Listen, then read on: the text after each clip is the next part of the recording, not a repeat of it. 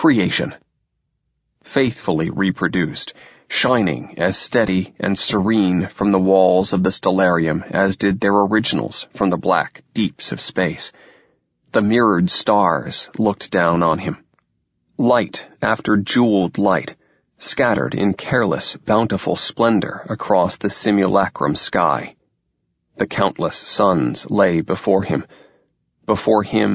over him, under him, behind him, in every direction from him. He hung alone in the center of the stellar universe. Oh! It was an involuntary sound, caused by his indrawn breath. He clutched the chair arms hard enough to break fingernails, but he was not aware of it. Nor was he afraid at the moment. There was room in his being for but one emotion. Life within the ship, alternately harsh and workaday, had placed no strain on his innate capacity to experience beauty. For the first time in his life, he knew the intolerable ecstasy of beauty unalloyed. It shook him and hurt him, like the first trembling intensity of sex. It was some time before Hugh sufficiently recovered from the shock and the ensuing intense preoccupation to be able to notice Jim's sardonic laugh, Joe's dry chuckle. "Had enough?" inquired Joe. Without waiting for a reply, Jim turned the lights back on, using the duplicate controls mounted in the left arm of his chair. Hugh sighed. His chest ached and his heart pounded. He realized suddenly that he had been holding his breath the entire time that the lights had been turned out. "Well, smart boy?" asked Jim. "Are you convinced?" Hugh sighed again, not knowing why. With the lights back on, he felt safe and snug again, but was possessed of a deep sense of personal loss. He knew, subconsciously, that, having seen the stars, he would never be happy again. The dull ache in his breast, the vague, inchoate yearning for his lost heritage of open sky and stars, was never to be silenced, even though he was yet too ignorant to be aware of it at the top of his mind. "What was it?" he asked in a hushed voice. "That's it," answered Joe. "That's the world. That's the universe. That's what I've been trying to tell you about." Hugh tried furiously to force his inexperienced mind to comprehend. "That's what you mean by outside?" he asked. "All those beautiful little lights?" "Sure," said Joe. "Only they aren't little. They're a long way off, you see. Maybe thousands of miles." "What?" Sure, Joe persisted. "There's lots of room out there. Space. It's big. Why, some of those stars may be as big as the ship. Maybe bigger." Hugh's face was a pitiful study in overstrained imagination. "Bigger than the ship?" he repeated. But... Jim tossed his head impatiently and said to Joe, "What'd I tell you? You're wasting our time on this lunk. He hasn't got the capacity." "Easy, Jim," Joe answered mildly. "Don't expect him to run before he can crawl. It took us a long time. I seem to remember that you were a little slow to believe your own eyes." "That's a lie," said Jim nastily. "You were the one that had to be convinced." Okay, Joe conceded. "Let it ride. But it was a long time before we both had it all straight." Hoyland paid little attention to the exchange between the two brothers. It was a usual thing. His attention was centered on matters decidedly not usual. "Joe?" he asked. "What became of the ship while we were looking at the stars? Did we stare right through it?" "Not exactly," Joe told him. "You weren't looking directly at the stars at all, but at a kind of picture of them. It's like, well, they do it with mirrors, sort of. I've got a book that tells about it." "But you can see 'em directly," volunteered Jim, his momentary pique forgotten. "There's a compartment forward of here." "Oh, yes," put in Joe. It slipped my mind. The captain's veranda. It's got one all of glass. You can look right out." "The captain's veranda? But—" "Not this captain. He's never been near the place. That's the name over the door of the compartment." "What's a veranda?" "Blessed if I know. It's just the name of the place." "Will you take me up there?" Joe appeared to be about to agree, but Jim cut in. "Some other time. I want to get back. I'm hungry." They passed back through the tube, woke up Bobo, and made the long trip back down. It was long before Hugh could persuade Joe Jim to take him exploring again, but the time intervening was well spent. Joe Jim turned him loose on the largest collection of books that Hugh had ever seen. Some of them were copies of books Hugh had seen before, but even these he read with new meanings. He read incessantly, his mind soaking up new ideas, stumbling over them, struggling, striving to grasp them. He begrudged sleep.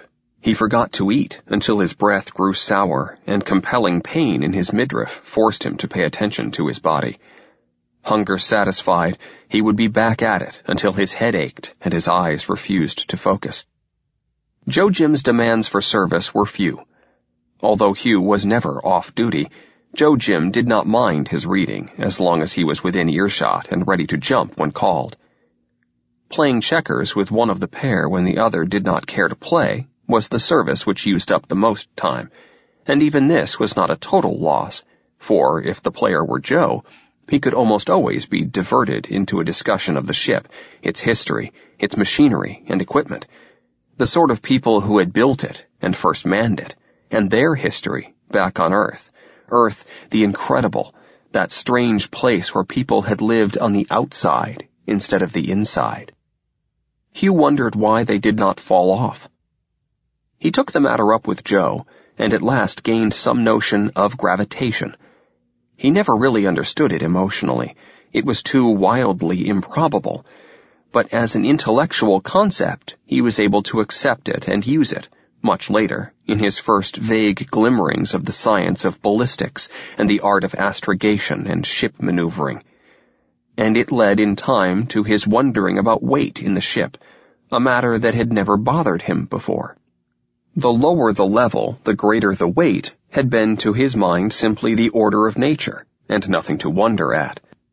He was familiar with centrifugal force as it applied to slingshots.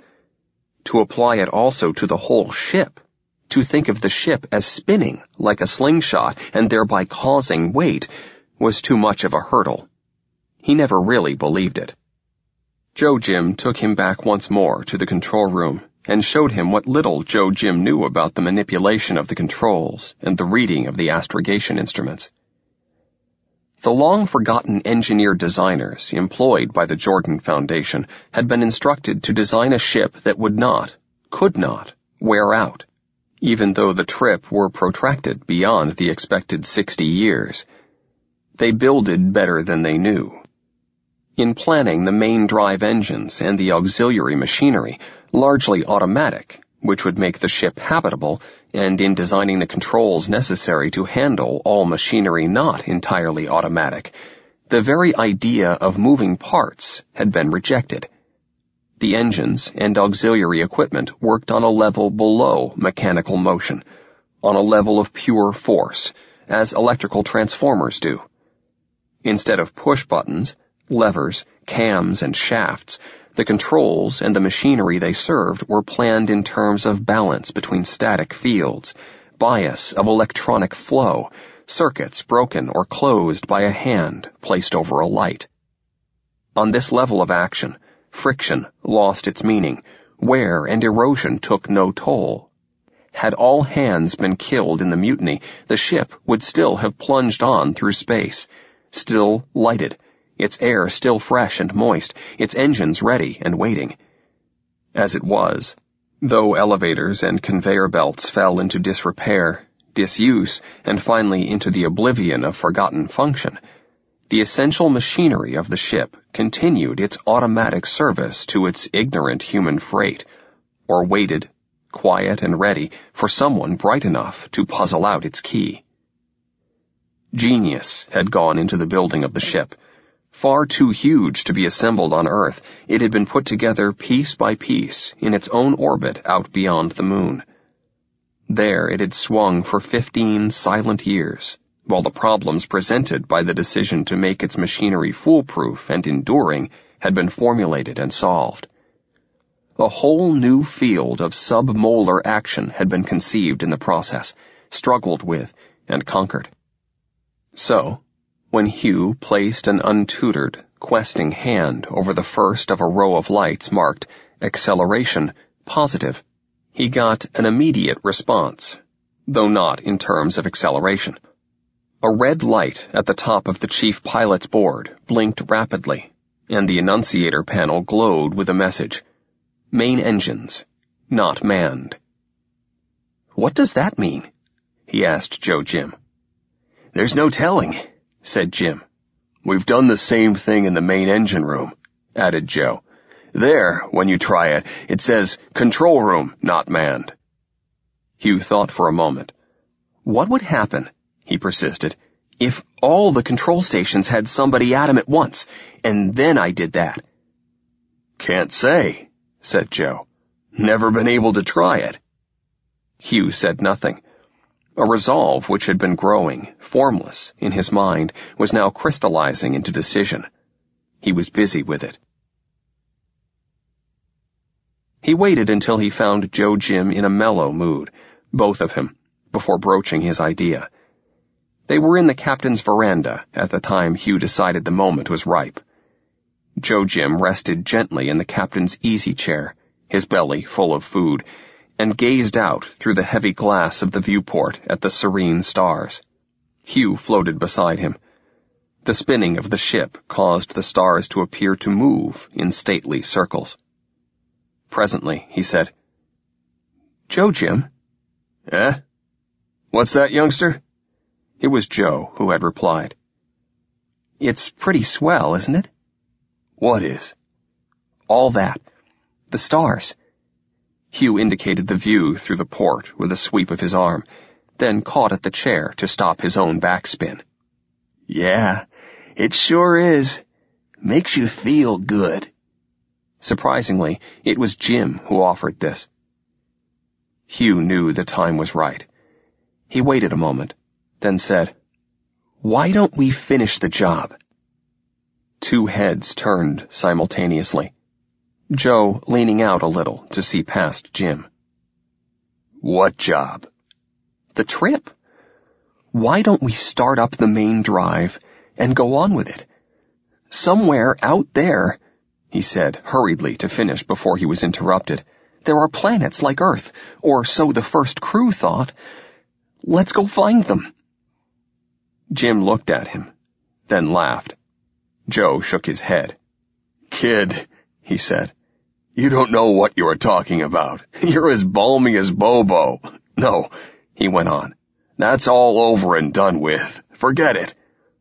"Why is it over and done with, Joe?" "Well, because it's too big a job. It takes a crew that understands what it's all about, trained to operate the ship." "Does it take so many? You have shown me only about a dozen places, all told, for men actually to be at the controls. Couldn't a dozen men run the ship, if they knew what you know?" he added slyly. Jim chuckled. "He's got you, Joe. He's right." Joe brushed it aside. "You overrate our knowledge. Maybe we could operate the ship, but we wouldn't get anywhere. We don't know where we are. The ship has been drifting for I don't know how many generations. We don't know where we're headed, or how fast we're going." "But look," Hugh pleaded, "there are instruments.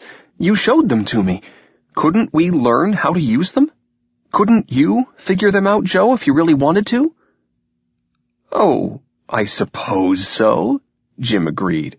"Don't boast, Jim," said Joe. "I'm not boasting," snapped Jim. "If a thing'll work, I can figure it out." "Huh," said Joe. The matter rested in delicate balance. Hugh had got them disagreeing among themselves, which was what he wanted, with the less tractable of the pair on his side. Now, to consolidate his gain. "I had an idea," he said quickly, "to get you men to work with, Jim, if you were able to train them." "What's your idea?" demanded Jim suspiciously. "Well, you remember what I told you about a bunch of the younger scientists? Those fools." Yes, sure, but they don't know what you know. In their way, they were trying to be reasonable. Now, if I could go back down and tell them what you've taught me, I could get you enough men to work with." Joe cut in. "Take a good look at us, Hugh. What do you see?" Why, I see you, Joe Jim." "You see a mutie," corrected Joe, his voice edged with sarcasm. "We're a mutie. Got that? Your scientists won't work with us." No, protested Hugh. "That's not true. I'm not talking about peasants. Peasants wouldn't understand, but these are scientists, and the smartest of the lot. They'll understand. All you need to do is to arrange safe conduct for them through mutie country. You can do that, can't you?" he added, instinctively shifting the point of the argument to firmer ground. "Why, sure," said Jim. "Forget it," said Joe. "Well, okay," Hugh agreed, sensing that Joe really was annoyed at his persistence. "But it would be fun." He withdrew some distance from the brothers. He could hear Joe Jim continuing the discussion with himself in low tones. He pretended to ignore it. Joe Jim had this essential defect in his joint nature. Being a committee, rather than a single individual, he was hardly fitted to be a man of action, since all decisions were necessarily the result of discussion and compromise. Several moments later, Hugh heard Joe's voice raised. All right. Have it your own way." He then called out, "Hugh, come here." Hugh kicked himself away from an adjacent bulkhead and shot over to the immediate vicinity of Joe Jim, arresting his flight with both hands against the framework of the captain's chair. "We've decided," said Joe without preliminaries, "to let you go back down to the high weight and try to peddle your goods. But you're a fool," he added sourly. Bobo escorted Hugh down through the dangers of the levels frequented by muties and left him in the uninhabited zone above high weight. "Thanks, Bobo," Hugh said in parting. "Good eating." The dwarf grinned, ducked his head, and sped away, swarming up the ladder they had just descended. Hugh turned and started down, touching his knife as he did so. It was good to feel it against him again. Not that it was his original knife. That had been Bobo's prize when he was captured, and Bobo had been unable to return it, having inadvertently left it sticking in a big one that got away. But the replacement Joe Jim had given him was well-balanced and quite satisfactory. Bobo had conducted him, at Hugh's request and by Joe Jim's order, down to the area directly over the auxiliary converter used by the scientists. He wanted to find Bill Ertz, assistant chief engineer and leader of the block of younger scientists, and he did not want to have to answer too many questions before he found him. Hugh dropped quickly down the remaining levels and found himself in a main passageway which he recognized. Good. A turn to the left, a couple of 100 yards walk, and he found himself at the door of the compartment which housed the converter. A guard lounged in front of it. Hugh started to push on past, was stopped. "Where do you think you're going?" "I want to find Bill Ertz." "You mean the chief engineer? Well, he's not here." "Chief? What's happened to the old one?" Hoyland regretted the remark at once, but it was already out. "Huh? The old chief? Why, he's made the trip long since." The guard looked at him suspiciously. "What's wrong with you?" "Nothing," denied Hugh. "Just a slip." "Funny sort of slip. Well, you'll find Chief Ertz around his office, probably." "Thanks. Good eating." "Good eating." Hugh was admitted to see Ertz after a short wait. Ertz looked up from his desk as Hugh came in. "Well," he said, "so you're back, and not dead after all. This is a surprise. We had written you off, as making the trip." "Yes, I suppose so." "Well, sit down and tell me about it. I've a little time to spare at the moment. Do you know, though, I wouldn't have recognized you. You've changed a lot, all that gray hair. I imagine you had some pretty tough times." Gray hair? Was his hair gray? And Ertz had changed a lot, too, Hugh now noticed. He was paunchy, and the lines in his face had set. Good Jordan, how long had he been gone? Ertz drummed on his desktop and pursed his lips. "It makes a problem, you're coming back like this. I'm afraid I can't just assign you to your old job. Mort Tyler has that. But we'll find a place for you, suitable to your rank." Hugh recalled Mort Tyler, and not too favorably. A precious sort of chap, always concerned with what was proper and according to regulations. So Tyler had actually made scientisthood, and was on Hugh's old job at the Convertor. Well, it didn't matter. "That's all right," he began. "I wanted to talk to you about—" "Of course, there's the matter of seniority," Ertz went on. "Perhaps the council had better consider the matter. I don't know of a precedent. We've lost a number of scientists to the muties in the past, but you are the first to escape with his life, in my memory." "That doesn't matter," Hugh broke in. "I've something much more pressing to talk about. While I was away, I found out some amazing things, Bill. Things that it is of paramount importance for you to know about. That's why I came straight to you. Listen, Ertz was suddenly alert. "Of course you have." I must be slowing down. "You must have had a marvelous opportunity to study the muties and scout out their territory. Come on, man, spill it. Give me your report." Hugh wet his lips. "It's not what you think," he said. "It's much more important than just a report on the muties, though it concerns them too. In fact, we may have to change our whole policy with respect to the "Well, go ahead, I'm listening." "All right." Hugh told him of his tremendous discovery as to the actual nature of the ship, choosing his words carefully and trying very hard to be convincing. He dwelt lightly on the difficulties presented by an attempt to reorganize the ship in accordance with the new concept, and bore down heavily on the prestige and honor that would accrue to the man who led the effort. He watched Ertz's face as he talked. After the first start of complete surprise when Hugh launched his key idea, the fact that the ship was actually a moving body in a great outside space, his face became impassive, and Hugh could read nothing in it, except that he seemed to detect a keener interest when Hugh spoke of how Ertz was just the man for the job because of his leadership of the younger, more progressive scientists. When Hugh concluded, he waited for Ertz's response. Ertz said nothing at first, simply continued with his annoying habit of drumming on the top of his desk. Finally, he said, "These are important matters, Hoyland, much too important to be dealt with casually. I must have time to chew it over." "Yes, certainly," Hugh agreed. "I wanted to add that I've made arrangements for safe passage up to no wait. I can take you up and let you see for yourself." "No doubt that is best," Ertz replied. "Well, are you hungry?" "No." "Then we'll both sleep on it. You can use the compartment at the back of my office. I don't want you discussing this with anyone else until I've had time to think about it. It might cause unrest if it got out without proper preparation."